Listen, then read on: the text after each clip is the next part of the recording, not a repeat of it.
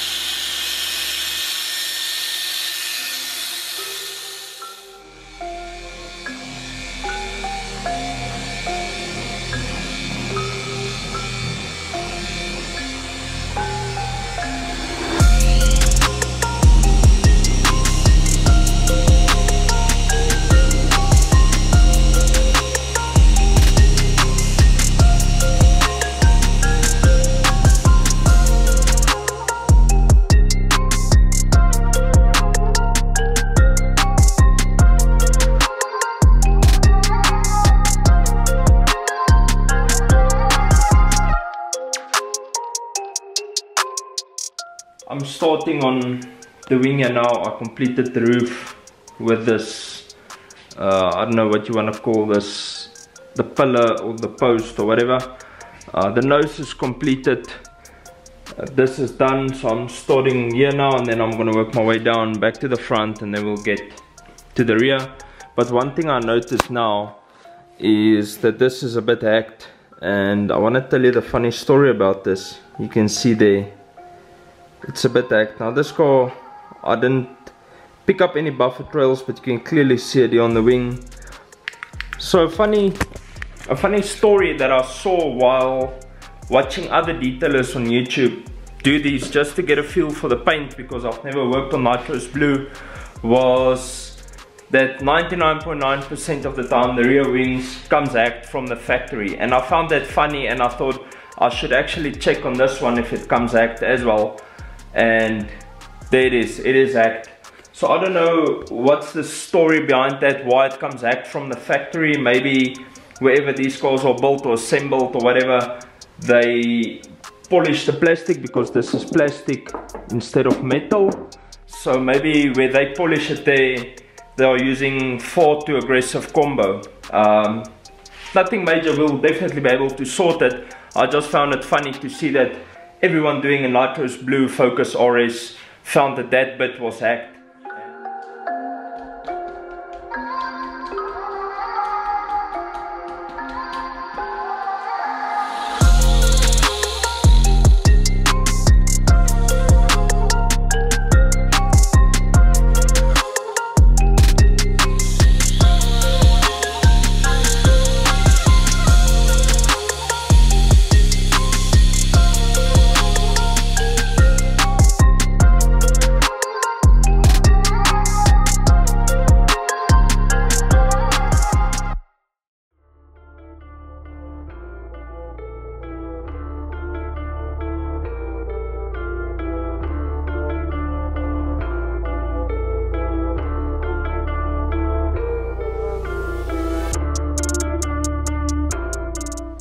So this is a quick side by side on the B pillars.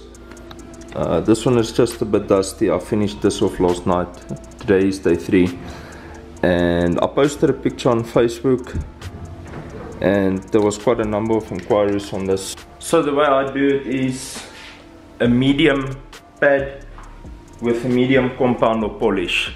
You don't want to go too aggressive on them. I'd rather cut it down twice on something that's not as aggressive than cut it with a very aggressive combo, and then you end up chasing your own tail for hours. So after the medium, like I said, I'll cut it twice if there's a lot of scratches. After that, you go with a fine polishing pad, which will be this white one here on the hybrid. This is what I finished off with last night. A fine pad with, this is some Menzena SA 4500.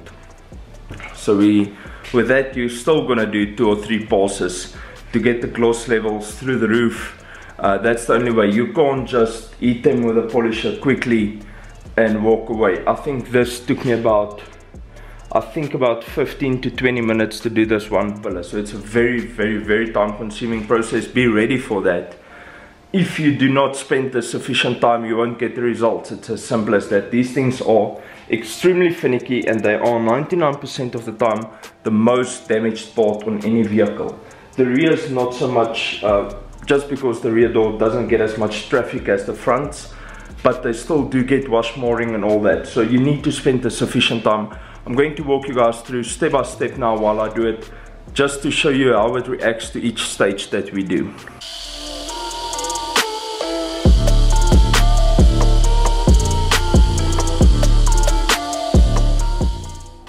So the first cutting stage is done. You can see how easy it is compared to that side, but I'm still not happy with this. It's very difficult to tell, but there's still some scratches on this edge here. You can see them there, that I think I can do better on, so that's why we do 2. I'm gonna do another step, exactly the same process as this. Medium cutting pad, medium compound, and then thereafter we'll start the refining process. You can see I ran a bit over the edge here, but when I refine this, I'm going to run over this one again, because I will be wiping with a cloth and it may cause some marring. So just to make double sure on this side, I am going to refine this one again with this side. Okay, so the second cutting phase is done, and next up we're going to start refining. You can see how easy it is now. A lot of people would not know how to correct this, but like I said, this just takes time. So we are going to use, like I mentioned before, this fine finishing pad. This thing is very soft. This is actually for applying something like a wax, but on these B pillars they do just fine. So I'm going to do 2 steps, then I'll check back with you guys if needed. We'll go on to 3, but first I'm going to do 2 and then we'll see what the condition looks like after that.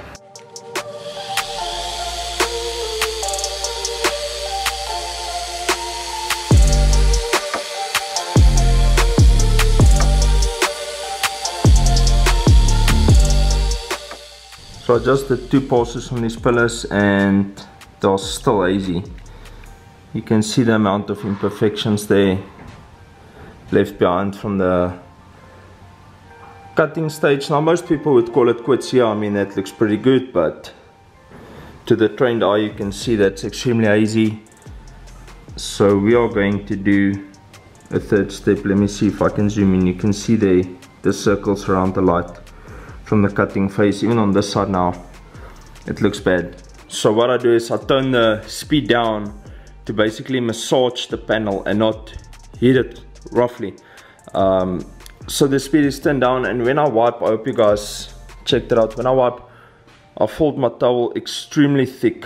You can see how thick it is, thick and plush, and then I wipe this off, just so that you don't mar the surface. This is extremely finicky, trust me guys. You guys who detail would know how finicky this is. So I'm going to hit it once more on a very slow speed setting, gonna massage the panel, and then I'll show you guys the after result.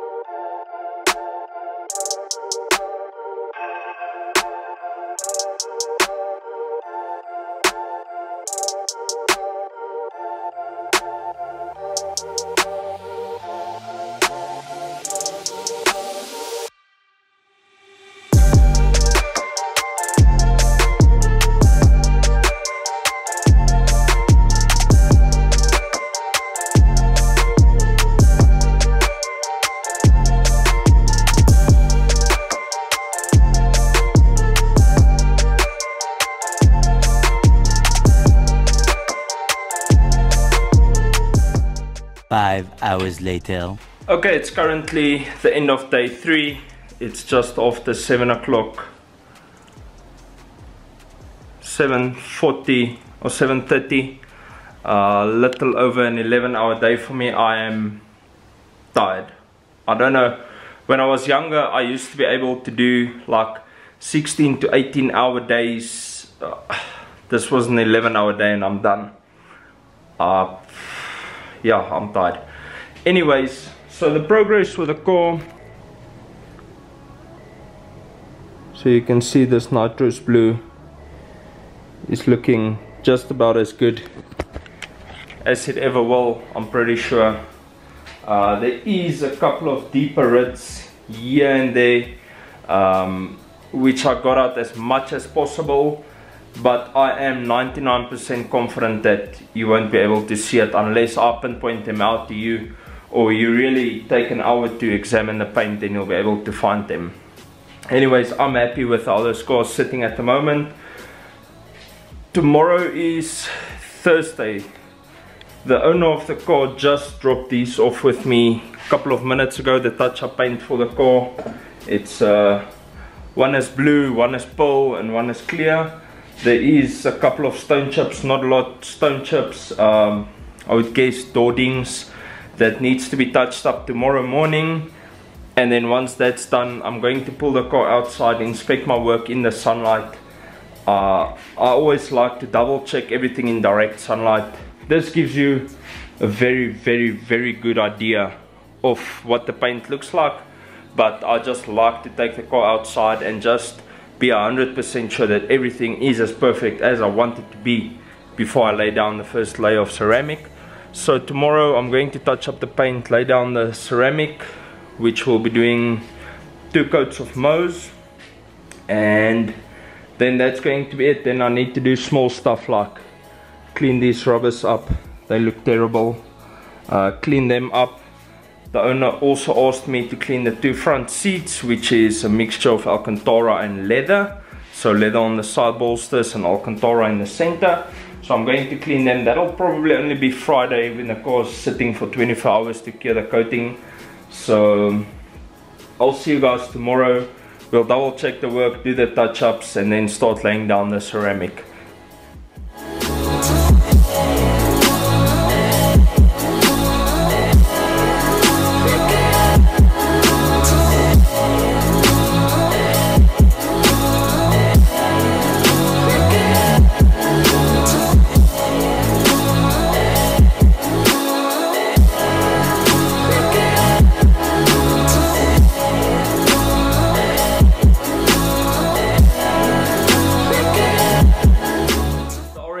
Finally done. The car looks absolutely amazing. It's currently 2:30 Saturday afternoon. The client's on his way to fetch the car, so stay tuned for some after pictures. I am going to show you guys some clips indoors and then clips outdoors once it's out in the sun. That's going to be it for this video, guys. Thank you for watching. If you made it all the way to the end, please give this a massive thumbs up and drop a comment of your thoughts down below. I would truly appreciate the feedback. So that's going to be it. I'll see you guys in the next one. Peace out and reflect your passion.